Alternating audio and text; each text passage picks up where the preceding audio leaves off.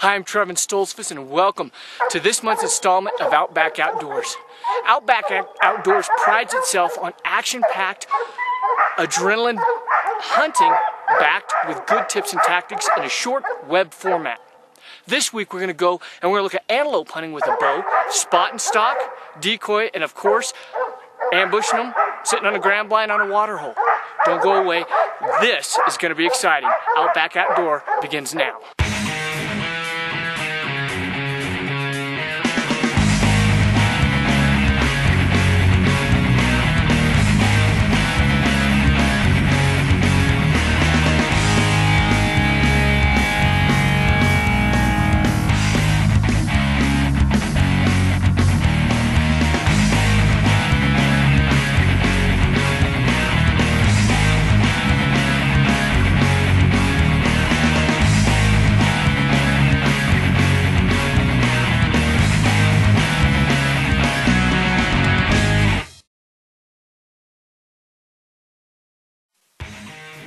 Outback Outdoors is brought to you by Badlands Backpacks. Demand Badlands and hunt with confidence. Hoyt, get serious, get Hoyt. Lone Wolf Tree Stands, your silent partner. Montana Decoy, is it alive or another Montana Decoy? Mossy Oak, it's not a passion, it's an obsession. Mossy Oak Biologic, scientifically proven wild game products. Muzzy Broadheads, bad to the bone. Nikon, the trusted name in optics. Winner's Choice Strings. Champion shooters live by them, hoping young trophies die by them.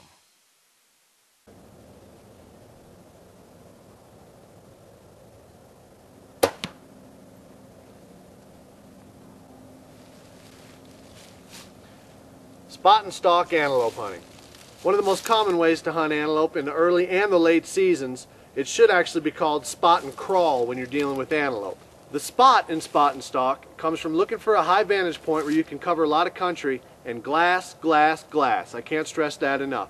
And then once you locate the antelope, you use that same vantage point to plan your sneak attack, to look and try to use the terrain to your advantage. Once you begin your stalk, make sure to go slow, take your time, and use the terrain to your advantage. Every bit of every little bush, terrain, roll in the terrain that you can find, you're going to want to use. Antelope have almost 360-degree vision and the equivalent of a 10-power binocular. So if you do something wrong, if you're out in the open, if you silhouette yourself, you're going to get picked off. Don't be afraid to get down and crawl. You're going to do a lot of crawling in spot and stalk antelope. But I'll tell you one thing, watch out for cactus.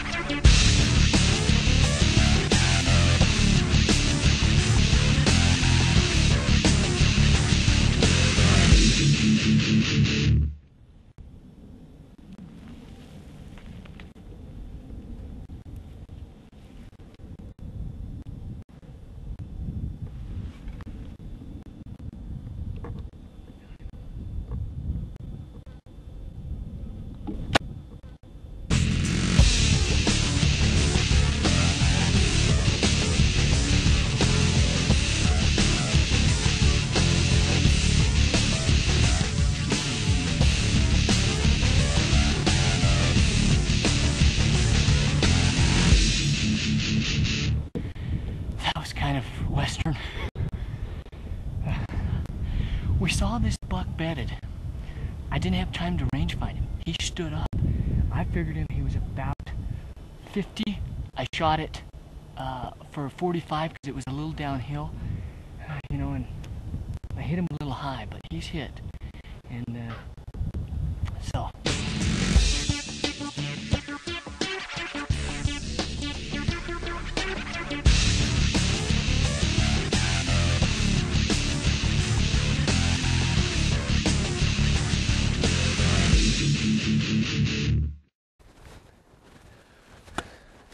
Well, folks, as you saw, the shot we made earlier this afternoon was a little high, but we watched that buck. We didn't push him.